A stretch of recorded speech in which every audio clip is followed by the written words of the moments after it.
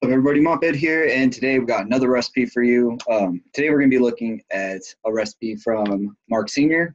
If you don't know who Mark Sr. is, you're probably not in any Facebook group for mixing because he's pretty much in every single one, and he's a very active member. Yeah, he's a nice guy though. I've talked to him and chatted with him and Zoom and whatnot.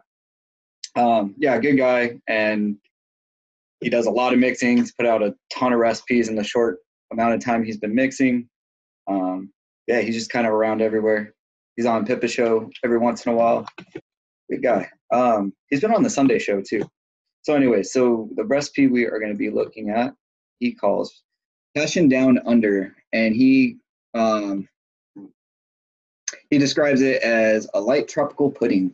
So we got 0.75% Favora boysenberry, 1.75% one-on-one creamy milky undertone, 1.2% Capella Italian lemon Sicily, what was that? 2.2 flavor our passion, 0.75% Wonder Flavor Starfruit, 1% Favora vanilla pudding, and 1% TFA vanilla swirl.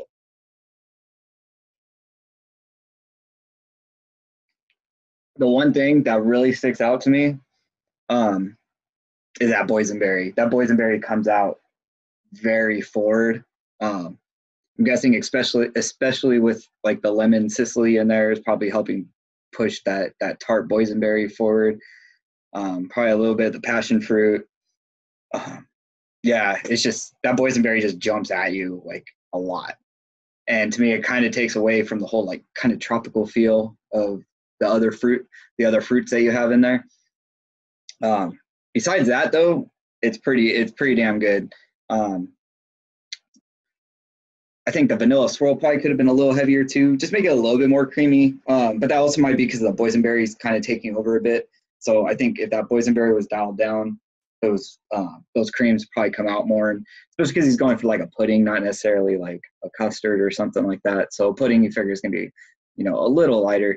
But yeah, that boysenberry is just kind of a little too strong for me in this. We'll go ahead and stop sharing.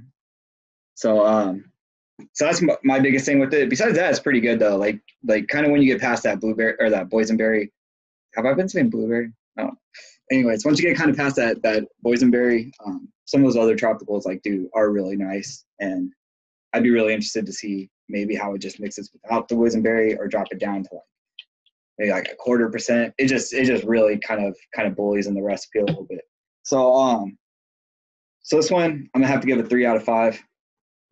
So I wouldn't mind trying it though. Yeah, I might try playing around with it just to kind of see that passion fruit, star fruit kind of pudding kind of piques my interest right there. But yeah, I'd say the boysenberry was done a little too high. But anyways, besides that, not bad.